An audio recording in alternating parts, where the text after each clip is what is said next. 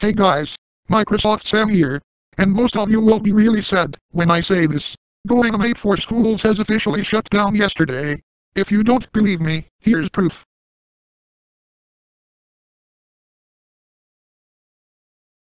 That's right folks, GoAnimate for Schools is now officially shut down.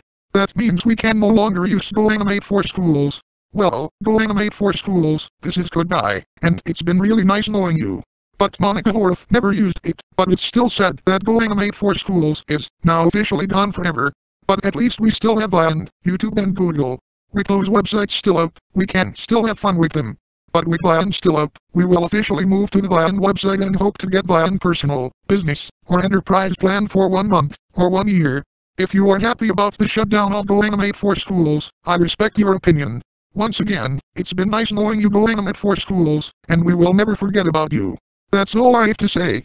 This is me, Microsoft Sam, signing off.